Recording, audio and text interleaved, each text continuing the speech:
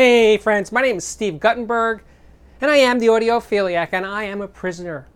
I am a prisoner of the sweet spot, the G spot of audio. That's what it is, where everything aligns. You're equidistant from the speakers, you're the proper distance from the walls around you, behind you, you're at the right height, everything's perfect, and your imaging is as good as it's ever going to be. The soundstage has depth, everything is cooking.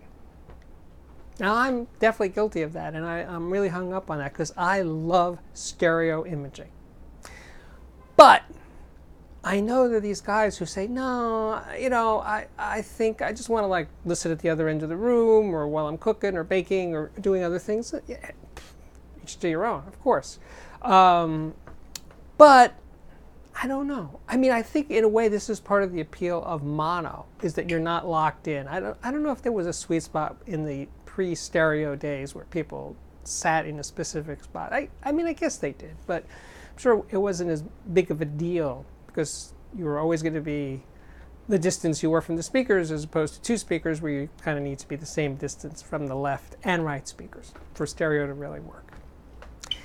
But there was this old maxim in audio where you can tell if something sounds good if it sounds, I like this, real when you're outside of the room, like at a show or something, you're going down the hall and you hear like a sound coming from, oh man, that sounds incredible, that sounds so much, and yeah, you're hearing just reflections, you're not hearing any direct sound when you're not in the room, and that can cover, those reflections can cover a multitude of sins. So it kind of disarms your critical faculties and things. You're not so critical, and you're just taking it and say, oh, that music sounds really good. Yeah, I know, I've been there. I've felt that way. But the idea that when you're listening out of the sweet spot in your room with the system, it's valid. I'm not saying it isn't. I'm just saying a lot of what you're paying for, if you have stereo speakers and a stereo system, is kind of lost in the translation from hearing direct sound to hearing more and more reflected sound, because I guess that's what we're talking about. When you're off axis to a degree, you're hearing more and more reflections of the walls, the floor, the ceiling, etc., and that can sound good, and again disarms you from being analytical, I suppose, about the sound, the character of the sound, and it's kind of more of a mess, actually, really. Anyway, I'm a sweet spot listener. I wonder if you guys are. Tell me let's put it this way, what percentage of the time do you listen in the sweet spot when you're listening, as opposed to, when you're having background music on, that is a very different category of listening. Background listening as opposed to focused, attentive listening, these are separate things. Both, again, valid, not putting down background listening, but I think background listening, it kind of be weird to have a very good system and only listen to it that way. I think you got the point. My name's Steve Guttenberg. This is the Audiophiliac Daily Show. And now, for today's music review.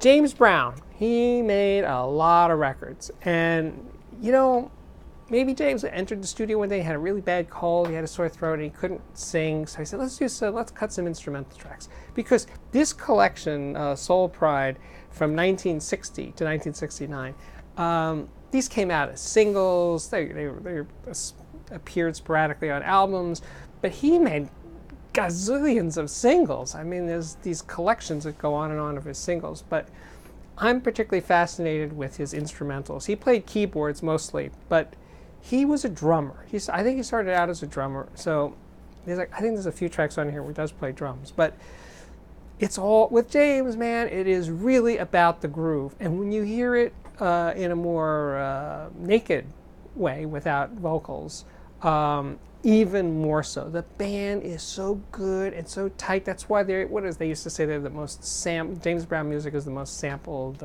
he's the most sampled artist of all time. Because he kept coming up with grooves and hooks, and that rhythm section was just off the charts, how great they were. So look for this. I think it's out of print, but I don't think it's that hard to find, Soul Pride. And I think we're done. So, as always, if you like these videos, please share them, like them, subscribe to this YouTube channel. And when you subscribe, there's two ways. You can just subscribe, or you can subscribe, and then as you're subscribing, there's a little bell, and that means you'll be notified when every new video is posted, which is more or less every day. So, if you don't want to miss an exciting chapter of the Audiophiliac Daily Show, hit that little bell there, and you'll never miss them. Anyway, I think we're done. Thanks so much for watching.